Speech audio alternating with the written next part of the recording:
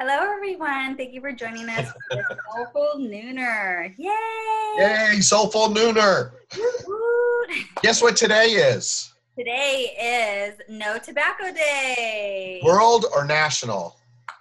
National. This is a national Maybe it's a world no tobacco day. yes, it's a World No Tobacco Day. And Yeah. it's a very important day for me because I believe in no smoking. No tobacco, I should say, smoking. And it's really something that I'm passionate about personally in my life. Cigarettes have affected people in my family. With my boyfriend, he's no longer a smoker, thank goodness. I used to smoke, actually. Wasn't a heavy smoker, but I'm so glad that it's out of our lives and we don't have to deal with that kind of stuff. But You mean that you're both non-smokers? we are both non-smokers, yes. Non-smokers don't smoke. They don't bum cigarettes, buy cigarettes, or anything like that. That's correct, yes. And I know that it's a very vicious cycle to break, and I've even worked with clients using hypnosis to help them to stop smoking, and I have seen the effects of using hypnosis. So I think maybe if we could talk a little bit about our nooner topic is kind of just alleviating toxic things in our lives. I mean, tobacco is a very toxic element. It's naturally grown, and we make it into something that is really disgusting for our bodies and our environment, Mother Earth, and children, and so on and so forth. And so maybe if we could have a little discussion about releasing some toxins or just how to stop smoking. And if Greg, if you've ever... Yes. I know some tips. So let's get to it. How about if we get to it? Let's do it. People will figure out what we're talking about, you know? Exactly. I find it interesting as a motivational hypnotist and all that kind of stuff and coach that people want to make appointments for their boyfriend, girlfriend, daughter, son, husband, wife, mother, father, whoever, for them to quit smoking. They want someone else to make the appointment. You know, they want to make it for someone else. And I'm like, no, thank you. Because the person that wants to stop whatever habit it is has to be within them to want to stop, not because you want them to stop. And by the way, it might be annoying you because you have some other issue going on. Right with it, yeah. Yeah. So number one is if you want someone to do something, like stop a habit or something, it's not up to you, it's up to them. Let's start there. Right, yeah. I think that's an important question because I've had that same situation where the partner will call or someone else will call on their behalf, and my first question is, why aren't they calling? You know, how Right. motivated are they? I mean, we have to start from them first to see where they're ready to change and go on their transformation, because it really is a full-on healing aspect of cleansing your whole physical and mental and just the dependency on smoking. So it's really important that we have hands-on, you know, firsthand knowledge from the person who, if they really want to quit. Right. And that's with any habit, Yeah. that whether it's addiction or just anything else, the person themselves is the ones that has to want to change, not because you want them to change or because you want them to do it for you. I know that when I work with clients in hypnosis and smoking or other challenges, it's what is it that they want? What is it they want to change, and how will it improve them and from their perspective? And I've had people say, I don't want to quit. I'm like, great, over. Right, yes. But then when we dig deeper, they actually showed up. Mm-hmm. So they made the appointment and they showed up. So that means they really do have something underneath, and we have to find out what it is for them. So if you're, I know for myself, when I have a habit, or if I want to start a new habit, I need to look at what's my benefit or what am I trying to leave behind and move towards. Because I always talk about moving forward to something. So like, I know for me as a personal experience right now, I'm wanting to exercise more. And I want to drop a few pounds. I just want to get more fit. And so I've tried, okay, I'm going to plank for 2 minutes every day. well, that lasted for a few weeks and then I didn't do it anymore. Why not? What is it that I need? And then I just now started to where I give myself options. I've never done this before. I have a gym membership. I have some yoga videos and stuff that I like, and planking. So I can do one of three things. So I'm trying to learn for me what works for me. Everybody's different, but I'm trying to learn, maybe giving myself options. I won't get bored with the same thing over and over or going to the same place. So it's about discovering for yourself in what you want and how to change. Does that make sense to you, Jennifer, what I just said? Yeah. So one thing that I wanted to go over, and this is what I teach with my clients about the 5 phases of change. So if you're trying to change a habit or you're trying to reach a goal, there's 5 phases. Okay. The first phase is pre-contemplation. And this is when you don't know that you have an issue or a problem and you're just like, about it, right? Then the next phase is contemplation. You're like, oh, I should probably stop doing this, or maybe I need to start exercising more, or maybe I need to stop eating so much sugar, like myself.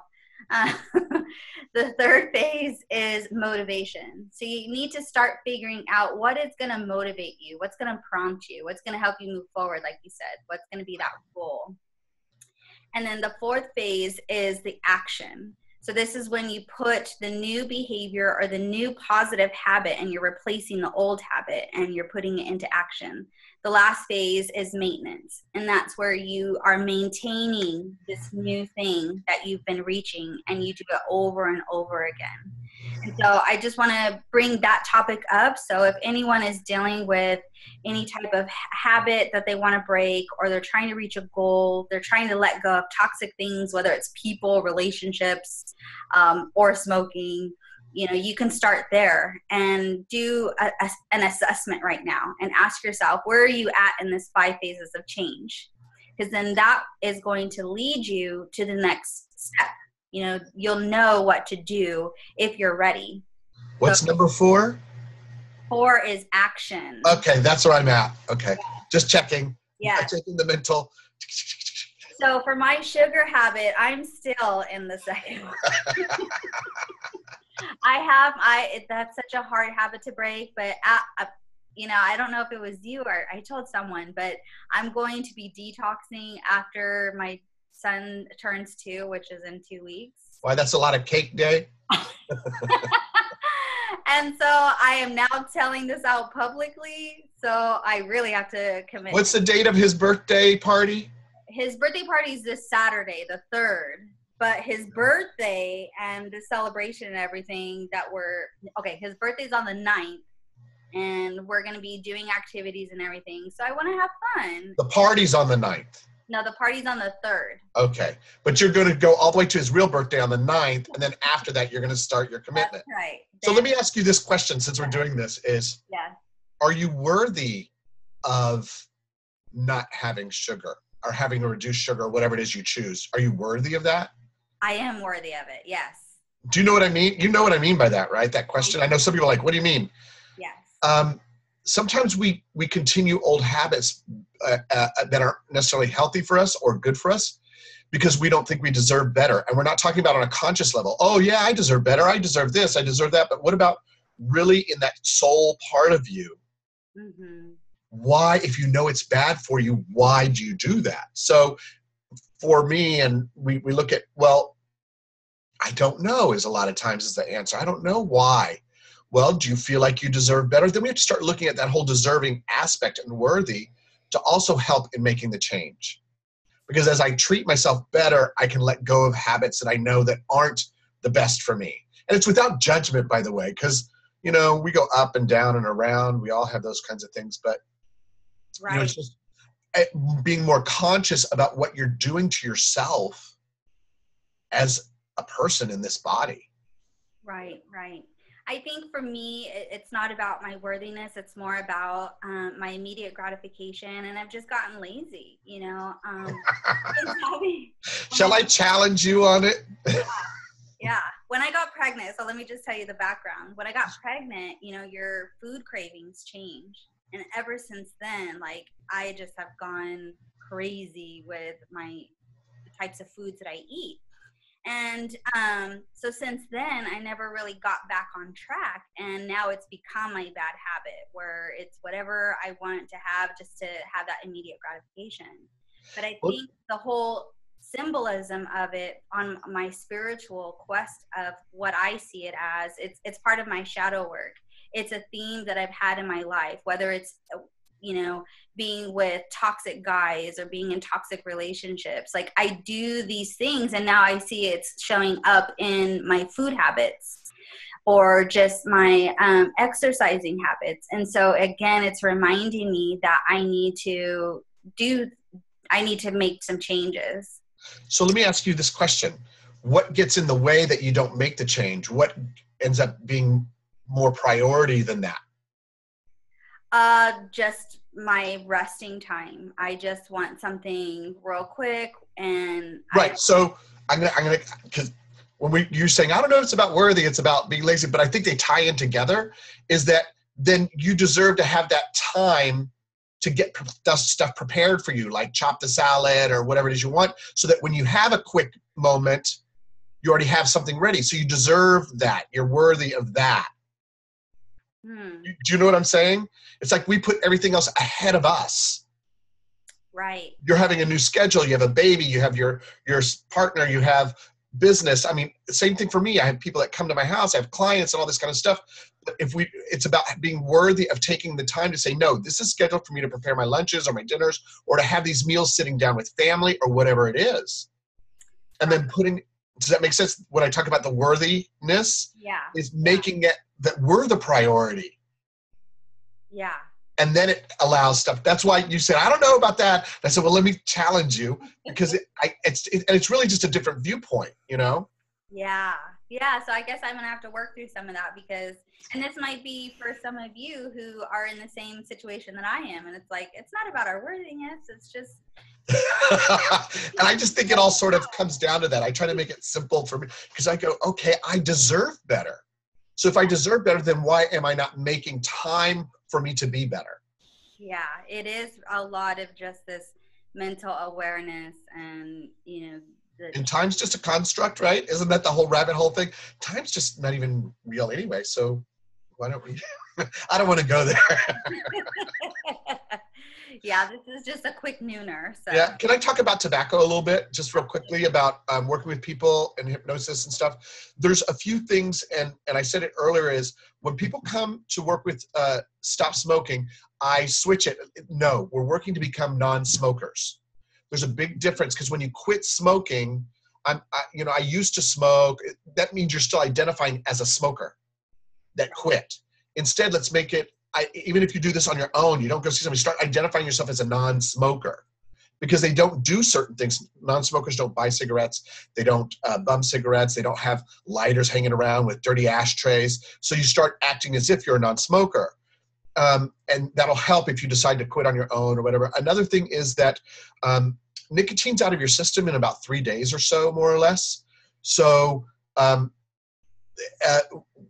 and nicotine and caffeine ride the nicotine rides on the caffeine. So if you're a caffeine drinker, like coffee and stuff with your cigarette and everything, it's been cut in half all the time you've been smoking. So when you decide to choose to stop smoking, either cut out your caffeine or go to diet, whatever it is, without caffeine, or do decaf coffee, or just cut your intake in half, because people say they get jittery and stuff because they're now getting the full impact of the caffeine that they didn't get before. Right. So that's part of it. Another thing is that you want to eat some oranges, 2 or 3 oranges, fresh oranges or grapefruits every day, because you're replenishing the vitamin C that's being depleted as you're getting rid of all the nicotine and stuff in your body. Also, some people like to take B vitamins just to kind of mellow them and give that nutrition back to their body. And so after 3 or 4 days, it's all about your habit. It's no longer about that physical nicotine or anything like that. And it's and putting things away, doing things differently. Like if you used to get up and read the paper in a certain place with a cigarette and a coffee, or look at your iPad or whatever, go to a different spot. Do things differently. Start changing your habits all around you. to just release that habit of having the cigarette. And I know that some people think of them as their best friend. They've been through everything with them. And I want to tell them is, or ask them is, if your best friend put poison in your breakfast, lunch, and dinner every day secretly, would you still want them as your best friend? Right. So they don't think of it as that. Another thing really quickly is what will come up for many people is that they're now, it's a crutch to be comfortable. So really there's underlying issues or challenges about self-confidence or whatever it is, our fears that are now time to deal with those instead of just relying on a cigarette, which is not really doing anything but, you know, putting in toxins and making you feel like there's a shield, but you're just the same person, just something to do with your fingers. Right. Yeah, I mean, those are very good tips. I love the idea of the oranges and the grapefruit and the vitamin D. Yeah. I haven't And just, thinking of yourself as a non-smoker, not someone that quit smoking, but being a non-smoker. Right, right. Just that shift in thought and words sometimes make a big difference. And to add to that, I also remind them, I prompt them that they are successful. They have had challenges in their life before and they've succeeded. So going through their timeline, like if they had a struggle in school, they eventually figured out a solution, Right. First finding out what their successes are, what their success stories are. And then when I'm starting the hypnosis, incorporating some of that. So it's reminding them like, oh yeah, I am successful. I can stop quitting. It does help to feel, it makes that connection that they have accomplished something before and they can, right. Why wouldn't they accomplish this? And even as basic as, well, at one point you didn't even know how to dress yourself. You didn't even know how to put your shoes on, but you eventually learned how. So I'm sure that was a struggle. So. Right. So, I mean, there's many reasons behind it. Just start doing some introspection while you decide to, if you choose to, stop whatever it is, this tobacco or something else, because you're getting something out of it that no longer serves you. Or a lot of times it's a habit that we learned that worked and no longer works now. Yes. That's all. How would you, what kind of tips or what kinds of, information that you could share about people's environments, whether it's about tobacco or just anything that's poisonous or toxic for you? What if you don't have the supportive environment? What if it's the environment that enables these bad habits? I need a little more. That's general for me. I need a more specific. Enabling, like, you're talking about toxic and, so you have something in mind. So let's say like a toxic relationship, mm-hmm. And this person, let's say a person is in a toxic relationship and it didn't start with just their partner. I mean, it's in their family. There's no boundaries. There's no, no one can say no to each other. Everyone's in everyone's business. And it's expected that you cross over into each other's business. And so now that they come from that environment, they're finding it hard to let go of this toxic relationship because it's already been embedded in them. It's part of a habit of thinking that, there needs to be dysfunction or there needs to be. Yeah, okay, so in this example that you're saying, does the person know that there's toxic issues? Yeah. I would say go get the book, The 4 Agreements. That's a good one. And start there and start reading that about not taking things personally and not making assumptions and extracting yourself from situations. Find someone that isn't toxic. You're going to have to start making new relationships, because if you're not happy in those relationships, you have to have you leave something behind for something else. So you got to let go of who you are to become who you want to be, and it takes effort. A lot of people just want to take a pill, so to speak, or the metaphorical pill, and it's all done.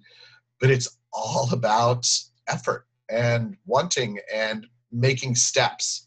There's no such thing as skipping steps. It's just life, Right. And if you're watching this now, please share with what habits that you have broken, or what habits that you're struggling with, or maybe you are a smoker and you want to become a non-smoker and you want to learn how to quit. Please comment below and tell us, what you're looking for, and we can hook you up and help you. Yeah. So happy No Tobacco Day. Happy No Tobacco Day. And I think we're done. Are we done, Jen? I wanted to give some statistics really quick. Okay. So for tobacco kills more than 7 million people each year. Is that nationally or international or worldwide? That's worldwide. Okay. And more than 6 million of these deaths are the result of direct tobacco use, while around 890,000 are the result of non-smokers being exposed to secondhand smoke. Wow. And nearly 80%, this I found surprising, nearly 80% of the world's more than 1 billion smokers live in low and middle income countries. Yeah.